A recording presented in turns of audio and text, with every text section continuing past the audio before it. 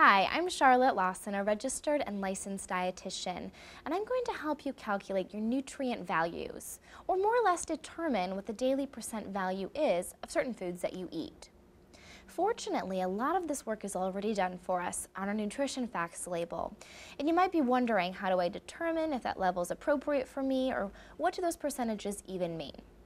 Well, keep in mind, the nutrition facts label is a very general guide, meaning it's set at a 2,000 calorie level daily intake.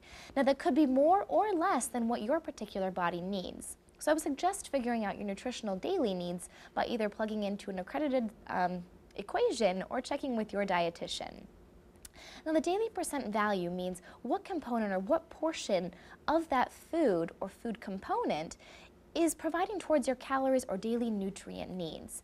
Now, recommended daily allowances are an average of the amount of protein, carbohydrates, and fat we should have, as well as the amount of vitamins and minerals we should have on a daily intake level.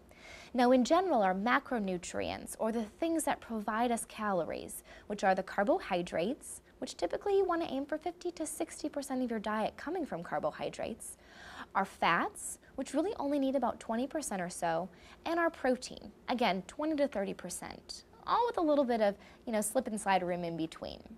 Now, when you look at a nutrition facts label, here I have an example. We can look at our total calories, which I said are combined of a few things: your fat, your carbohydrates, and your protein.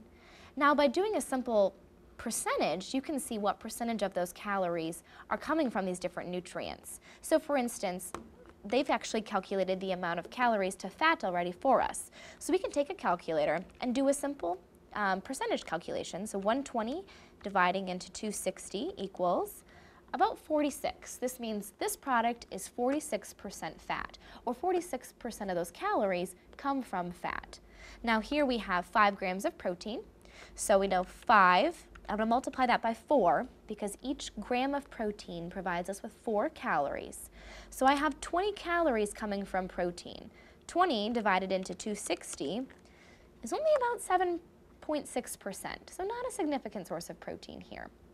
But again, those are simple ways to find out the percentage of nutrient components per your calories, so how much of those certain nutrient components are providing you calories. But again, as far as daily percent value, which you can see here, this is based off a 2,000 calorie diet.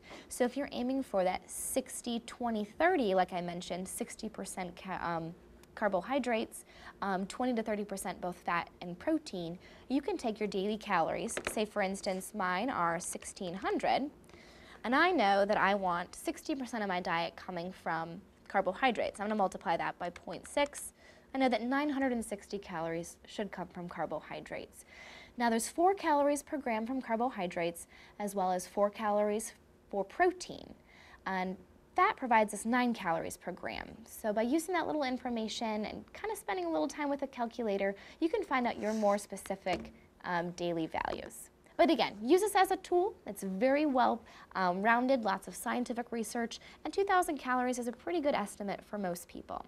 That's just a little bit of information on calculating the percentage of nutritional values. I'm Charlotte, and eat happy.